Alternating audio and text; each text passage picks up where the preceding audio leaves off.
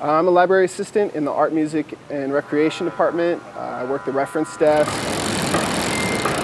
I built this frame actually at that school when I was learning how to braze and TIG weld. We got a truing stand, we got bicycle pumps, we got inner tubes, we got housing, we got cables, we got grease, we got bearings, we got all that kind of stuff. So Bike Kitchen is essentially a community bicycle shop. It's where people can go get access to tools, get access to mechanics, get access to parts at little or no cost.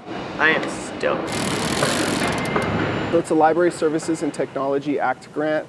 It's from the state of California. Bob called me and was like, you know, I have this grant that I got, and I was like, oh, congrats, good for you, dude. And he was like, I want classes here, and he's like, I know you teach, and you know, would you like to make this kind of a 9-week-long program and you know, disassemble and rebuild the bike and teach people kind of what you know? And I couldn't pass up an opportunity like that. Within the region and then also through the state of California, and I haven't seen any other bike kitchens at public libraries. The first day of class, we're going to go over parts of the bicycle, so everything from the frame to brakes to how they work, what they're doing together, why we have them.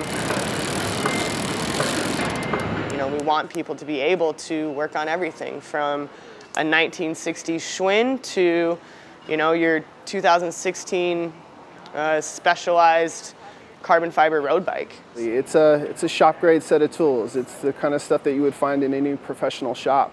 So this is a 9-speed shifter on a 10-speed crank on a 7-speed rear drivetrain. We always want this chain to go right back where we had it, so put it on that smallest cog. Some folks in this area are living pretty close to the edge, and it's kind of difficult to make the choice of, do I get my wheel fixed or do I buy dinner? And then when we go to take the wheel off, we know that right now we left it in that bottom cog, so we can just guide it right back onto it, and your wheel will sit exactly where it should. Hopefully with this Bike Kitchen, people won't have to make that decision as often.